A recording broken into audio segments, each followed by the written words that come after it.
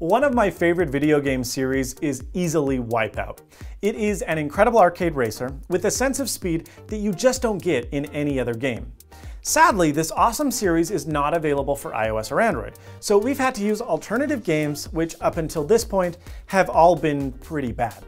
Now, while I was browsing the deep depths of the App Store, I found a new game that has not only almost no reviews, but according to Game Center, only 868 downloads, which is weird considering that this game is freaking amazing. So without further ado, I present to you what I believe to be the best racer on iOS.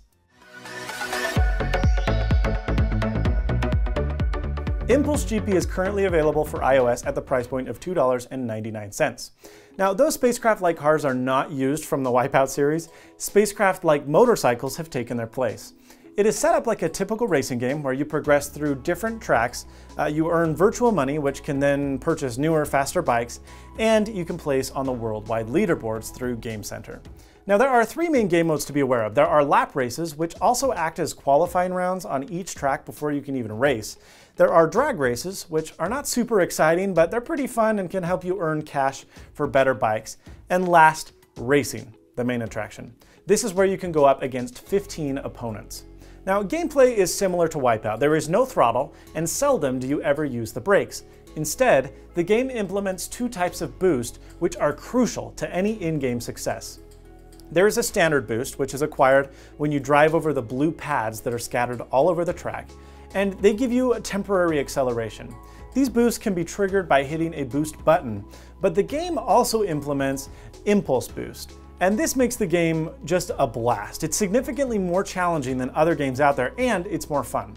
Now, when you start driving over these long green strips, you press the impulse button, and before reaching the end of the strip, you let go to activate the boost that you've acquired. Now, the challenge is getting the indicator to 100% boost without holding too long and losing everything. So it's a tricky game of timing, control, and speed that I just love, and something you can't find anywhere else.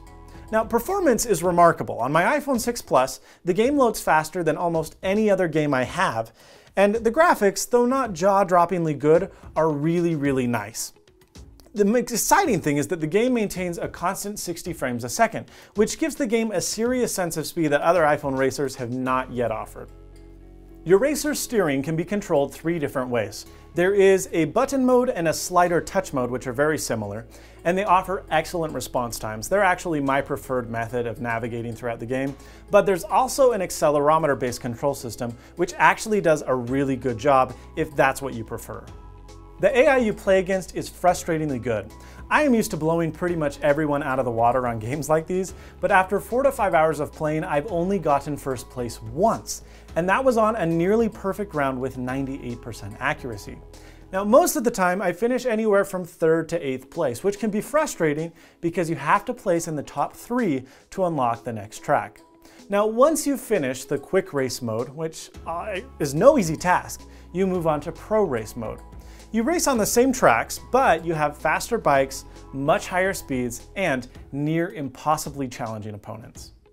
There are only 7 different tracks at this point in time, but the developers have said in the app description that there are more soon on the way. Even today though, at $2.99, I think it's an incredible value. There are no in-app purchases bombarding you to buy new vehicles or tracks, which is a nice change from the seemingly annoying games we see these days. And so, you are on your own to unlock new bikes and new tracks by actually playing the game well. I've spent several hours playing this game and I'm not even finished with it yet. Once I'm done, I plan to go back with the better bikes that I've purchased and to place first in races that I had originally only placed 2nd or 3rd in. So because of that, the replay value on this game is actually rather high. I really enjoy the gameplay, controls are fantastic, the sense of speed is remarkable, and the game performance will blow your mind.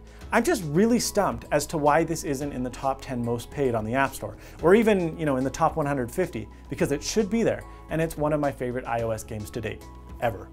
Thank you so much for watching. If you found this video useful, we'd appreciate a like as it helps us be discovered in the YouTube search. But if you thought this video was crap, then a thumbs down will do.